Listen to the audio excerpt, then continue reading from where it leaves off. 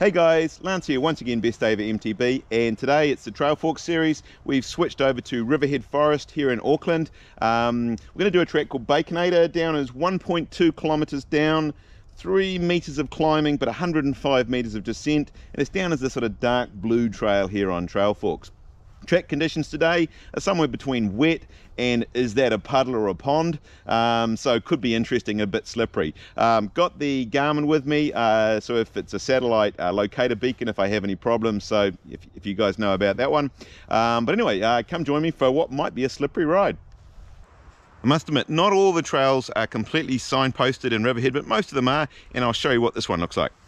So it has a little sign stuck on the tree called Baconator. Now I must admit, I haven't ridden in Riverhead. Last time I rode it was bone dry. It's had almost 6 weeks of raining every single day, except today it's not raining, so I can already feel that it's pretty slippery.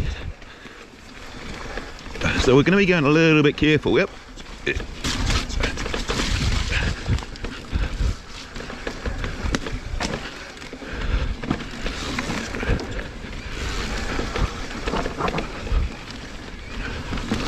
Whoops, that's it's burning ears to the left.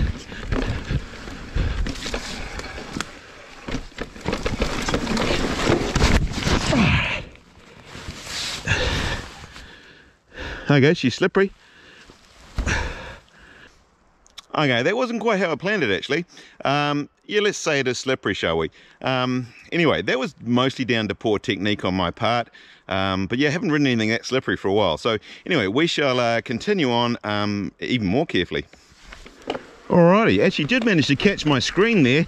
I'm quite glad that I actually moved it off the top of the stem, because it probably would have broken off. Alrighty, yep, she's slippery, alright. Alright, what do you reckon about this? Whoa, that's slippery. Okay, maybe I should have stuck to making Woodhill Trail Forks videos for a while, but anyway, we'll see how we go.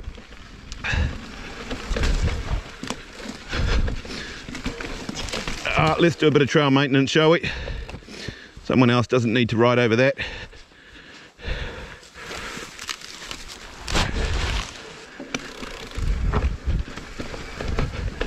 All right, on we go.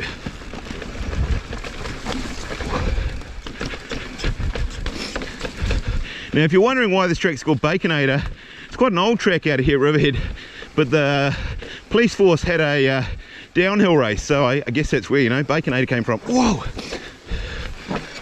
I'm not lying, this stuff is super greasy today. You can just feel both wheels just going all over the place. Certainly in summer, rides completely differently, this place. Whoa, the back just got... Might need to let some air out, I think. Been riding sort of Woodhill conditions. Okay. Normally I take the top line, but I'm going to look super off camber and skiddy. Right. Alright, so I always give you a feature, and this is a real feature.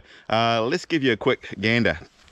Alright, so you've got to come down this hill, which is normally not an issue at all, but today it's a lot slipperier than I was planning. You come down here, bit of a nice slippery rut, and then down a kind of slippery bank onto a bridge, and then into some slop on the other side. Now, normally I'd probably give you line choices, but I think if we get down, we're never getting back up again, so we'll just try and get any line that we can get down. Okay, so my recommendation is to not ride this in winter. Well, you can, but anyway, today it is unbelievably slippery. Fell over twice just trying to set the cameras up. Decided it was a bad idea and decided to bail on the project. Except I realised I still have to ride down. So anyway, we might as well continue. Alright, I've taken more time than being Cathro looking at line options. And I'm going to try... Whoa. Shit. Okay, we're down. Alright, we got that bit done. Line options, and I'm going to try. Whoa.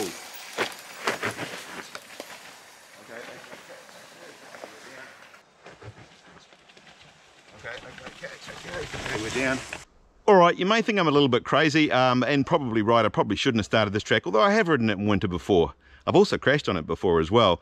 The funny thing is, you realise that it's easier to ride than walk. I just literally slip over when I try and walk on this stuff. So it's easier on the bike than walking. So there's no B route, so I literally have to ride down. All right, the next slightly sketchy bit is onto this bridge, which normally isn't a problem, but as you can see, it's clay and it's off camber. So, all right, we'll do that. Okay, this is this bigger line, but oh yeah, that's all right. No worries at all. This bigger line, but oh yeah, that's all right. This bigger line, but oh yeah, that's all right.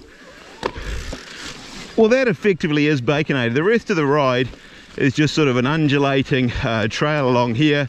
It's probably where they get the 3 meters of climbing in. I probably won't go all the way to the very end out to the road because there'll be some disgusting puddles like this one, which I should have gone the other line. Whoa, you just about disappear in them, eh? You think they're not that deep, but they're seriously deep. Riverhead's famous for its mega deep puddles.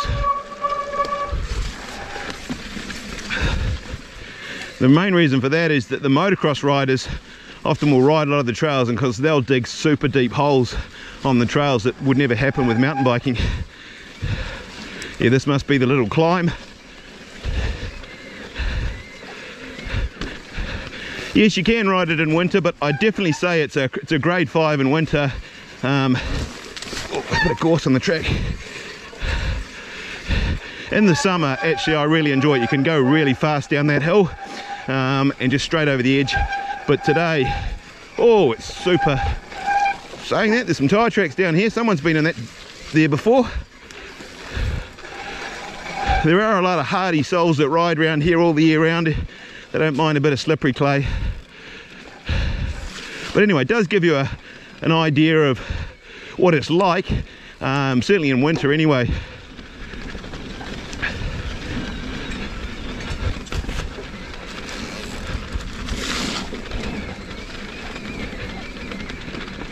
So at this point here, Baconator goes, technically on Trail Forks, continues all the way down to the left there, to the road, but I'm going to go back up the hill because it's much nicer. Well, that was Baconator on a typical wet Auckland day. Ended up going down 3 times in the end, and only one of them actually on the bike. It was so slippery, I realised that as I say, it was too slippery to walk down, so I ended up riding down. Didn't take the line I would normally take. In summer, it's completely different, super dry, super grippy, whole different ball game. If you're a really good rider and you like the wet stuff, yeah, go for it.